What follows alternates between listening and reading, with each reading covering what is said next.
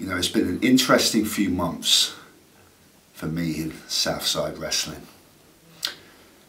Haven't spoken that much, kind of been a bit silent. But now it's time for me to break that silence. A few issues, a few things that have been nagging away at me for the past few months, getting my blood boiling. Number one, and most importantly, Max Angelus.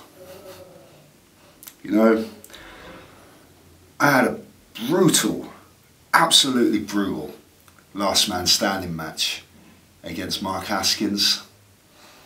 We beat each other within an inch of our lives. I had a lump on my head out to here like a golf ball. I had a concussion. I was tired. I was beaten. But I still won. I still won that match. I still made it to my feet before the 10 count, and Mark Haskins didn't. And while I was in the ring with the Southside Heavyweight belt raised above my head, what happens? I turn around and get a briefcase right in the face from you, Max. You cashed in your money in the bank and you pinned me. 1, 2, 3. I'd like to say I'm almost proud of you, Max. You know, when this whole thing started between me and you, it was about me trying to bring the best out in you, to give you that killer instinct. And you did.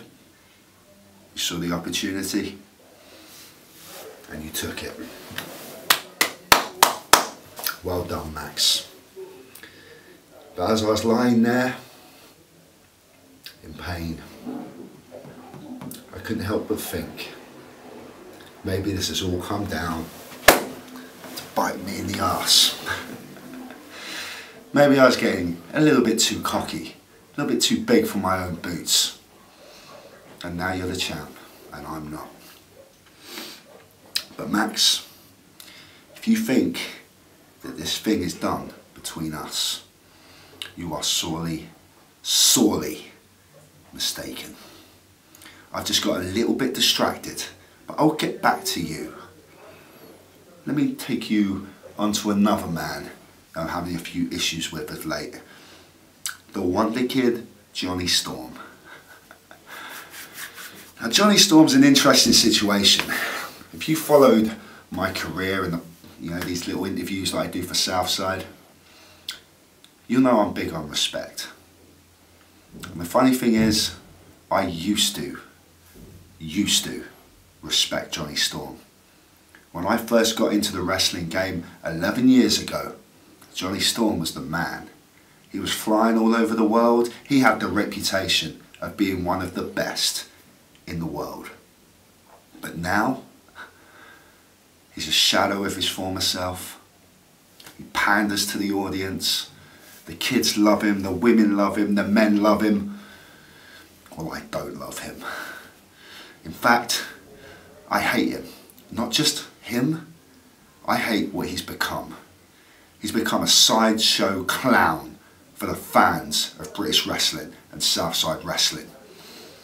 So you can imagine the insult that I took personally when he was entered into a 4-man tournament to crown the #1 contender for the Southside title, and he hasn't even won a match here in Southside.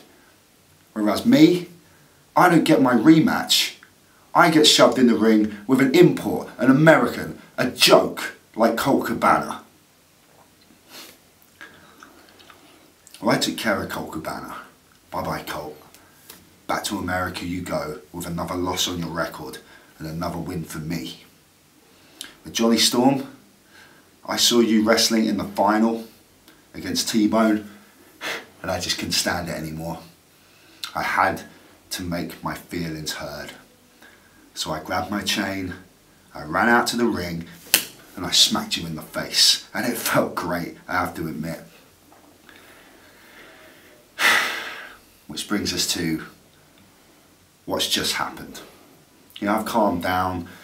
You probably see on the DVD the state I left the locker room in when Rob Mortman tried to interview me. That was how much you got to me, Johnny. You embarrassed me tonight. You showed the world my ass. You got a lucky roll-up win on me. And then you ran. You didn't just run. You jumped in your car, drove away, and gave me the finger as you were doing it.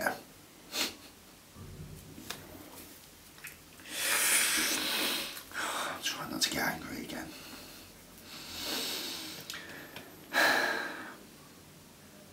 Okay. Johnny, this whole thing between me and you has been going on a very long time. Not just here in Southside. We have wrestled all over the world. And yes, it's been competitive, but nearly every time I've come out on top. Next time, it's not about who wins. It's not about who gets their hand raised. It's not about who gets the 1, 2, 3. Next time, win, lose or draw, I am hurting you. And I'm going to enjoy every second of it. Issue number 3. Just got off the phone. My manager Harvey Dale has found something out. Interesting piece of news. Let me take you back to August of last year. I was wrestling Mark Haskins for the Southside Heavyweight title. The night before, Southside hired an assassin to try and take me out. They hired one of the best wrestlers in the world, Davey Richards, to try and take me out to make sure that I didn't get to that title match. And look what happened. I beat Davey Richards just like I beat Colt Cabana. I sent him back to America. Bye bye, Davey. And then I went on to win the title. Southside's worst nightmare. It seems I'm in that situation again now. But you're not sending an assassin this time. You're sending a stone cold killer. You are sending one of the most brutal wrestlers in America, who goes by the name of Kevin Steen.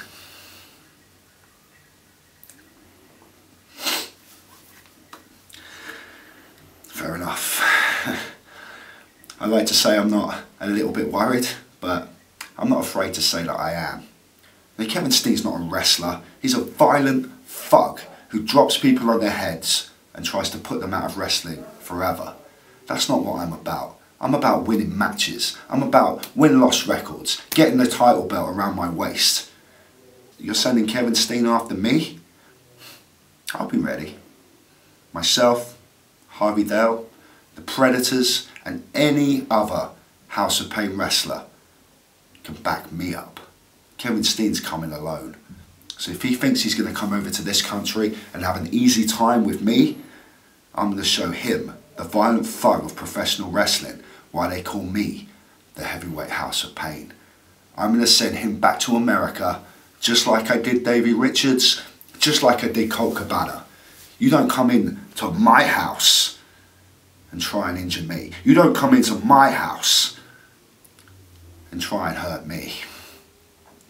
And Kevin Steen, when you're out of the way, Jonny Storm, when you're lying in a hospital bed, that leaves just one person left. And that's you, Max. You enjoy that title reign. You enjoy having that belt around your waist.